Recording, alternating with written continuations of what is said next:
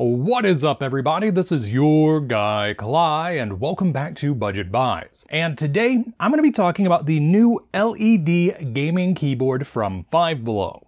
This is part of their Unlocked LVL brand, and as such, it comes in at a whopping $5.55. Now, some of you might be surprised that I'm talking about a gaming product from Five Below, but it doesn't have Bugha's name plastered on it. And the reason for that is simple. It looks like the Bugha collaboration has officially come to an end. But that's not necessarily a bad thing, especially in regard to gaming gear. But I'll go more in depth with that later on in the video. For now, let's just focus on this. Also, before I go any further, I do want to point out that the new LED gaming keyboard is very similar to the multicolor LED gaming keyboard that I reviewed prior to the original Bugha review. And I might as well compare the two in this video. And here we have both of the keyboards out of the box, and continuing on with our comparison of differences, we have what has to be the most obvious. And those are the gaming keys present on the previous model. Over here on the WASD keys, as well as numbers 1 through 4, they're bright red. Now, there is no difference in texture, which would have been nice if you're going to make these proper gaming keys, but the visual cue guiding you to the most commonly used keys for gaming is still a nice touch. That is missing on the Unlocked LVL edition. Next, we have the font. Because while the Unlocked LVL uses what can pretty much be considered a relatively harmless traditional font, things are kind of blocky and a little try-hardy in the case of the arrow keys for the previous model. They really wanted to drive home the fact that this is a gaming keyboard. Speaking of different types of keys, I might as well point out that while on the Unlocked LVL edition it uses an ISO style enter key, on the previous model, we have the ANSI style enter key, which is more common here in the United States. However, a lot of budget keyboards tend to stick with the ISO version of the enter key, because that way they can produce the same model of keyboard and ship it out to different regions, and most people don't really mind. Personally though, I do much prefer the ANSI style. Also, by using the ISO style, it does move the backslash key from above the enter key to right here beside it. Just thought I'd point that out. Next up, we have the cables.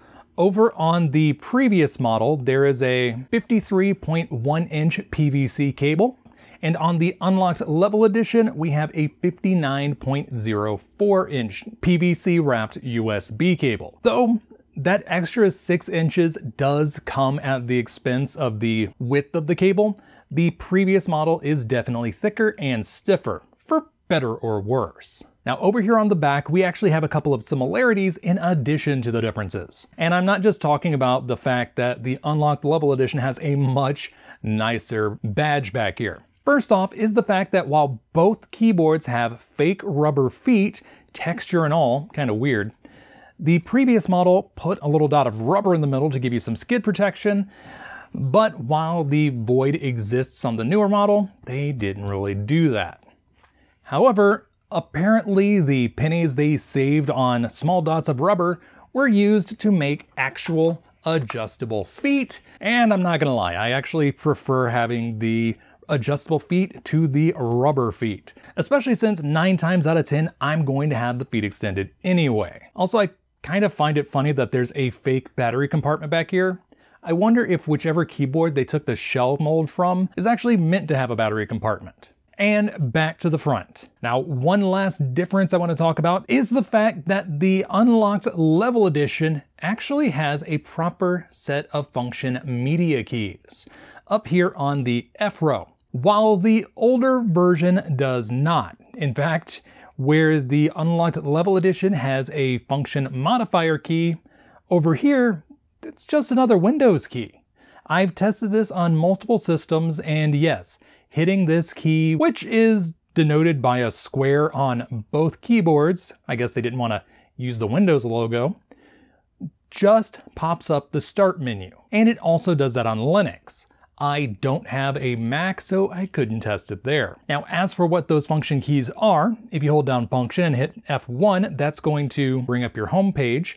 F2 launches your email service. F3 is search. F4 launches your media player. F5 is play pause. F6 is previous track. F7 is next track. F8 reduces your system volume. F9 increases your system volume. F10 mutes your system audio. F11 launches My Computer, and F12 launches your calculator. Now, as for the LEDs, both of these keyboards use the same really clever, but at the same time, really dumb method for activating the LEDs. If you press the scroll lock key, it's going to turn on the LEDs. It's tied into the scroll lock indicator circuit, and I just thought that was kind of weird. The same thing happens on the newer keyboard, but my laptop is not getting along with both keyboards plugged in at the same time, so I just have this set on a separate power supply. While the LEDs do work on this keyboard while it's plugged into just straight power, the same can't be said for this one. So internally, they're not exactly identical, but they do share this one weird feature. And I think it's extra weird that this one does it because it actually has a function layer. They could have definitely assigned the control to that instead. Also, while the LEDs use the same method and it looks to be the same number of actual LEDs, the color pattern is inverted between the two keyboards. I just thought that was kind of neat. Now, one big limitation in tying the LEDs to the scroll lock key is the fact that it is operating system dependent. Only Windows really does anything with that key to light up an indicator. So if you're on Mac, Linux, probably Chrome OS, your LEDs aren't actually going to work. They're going to flash for a second when you plug in this keyboard, not this one, turn off, and then stay off, no matter how many times you hit the scroll lock key. There's actually another reason why I wish they had put the controls on this keyboard on the function layer.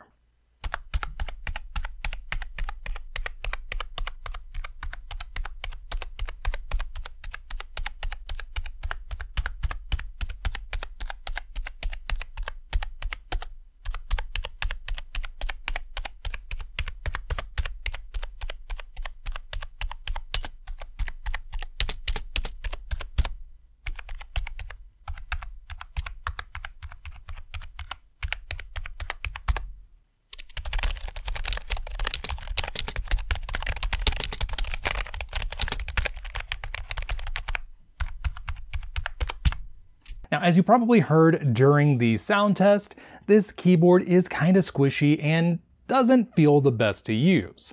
And while some of that does come down to the fact that this is a membrane keyboard just like the previous edition, it also has to do with the budget construction. This thing is made of some of the lightest, flimsiest plastic you can imagine, and it kind of shows. Also, the domes in this keyboard are a bit smaller than those in the previous model. I don't know if you can see it in this up-close shot, but there is a pretty significant difference. And while that doesn't change the feel all that much, it might affect durability. Also, another place they cheaped out on both of these keyboards is the fact that there's no badge here with their branding. Despite the fact that they actually went out of their way to get a really nice custom badge on the back here, whereas the other one just had the white data plate. I guess that custom badge took up the plain black sticker budget as well. Oh, and while I have you up close and personal, I did plug this directly into my computer this time, and as you can see, scroll lock does indeed control the LEDs, and I still think that's weird. And there you have the Unlocked Level LED gaming keyboard from Five Below. And in my opinion, it is actually kind of worth the $5.55 because it's a keyboard. It works. And if you are in a situation where your main keyboard breaks and you only have a few dollars until your next paycheck, this will get you through. Though it is admittedly not ideal. Now, earlier in the video, I mentioned how I thought the Bugha collaboration ending is actually not that bad. And that mainly comes down to price. Because while yes, the collaboration did bring us one of the best keyboards Five Below has had to date, at the same time, that probably could have been cheaper if they didn't have to pay the royalties to use his name. And yes, to rain on the parade of at least a few people from the first Bugha review video, he did not pay out of pocket for that product line. He was paid as a spokesperson. And now because that's over, we ended up with a gaming keyboard for $5.55. And I wouldn't be surprised if we see something even better in the not too distant future. Because even if Five Below wants to keep Unlocked Level as their $5.55 budget brand, they do still have their Titan gaming series that they can use for more expensive products. Like this controller that I picked up for $10 ages ago and never got around to reviewing. They still carry them at my local store, so I should probably get around to that at some point. Alright, I think I've dragged this review of a budget gaming keyboard on long enough, and actually ended up having to cut a mini review that I had in here for the matching RGB wrist rest, which I might make a dedicated video for. Let me know down in the comments if you want to see that. But until next time, this is your guy, Cly, signing off.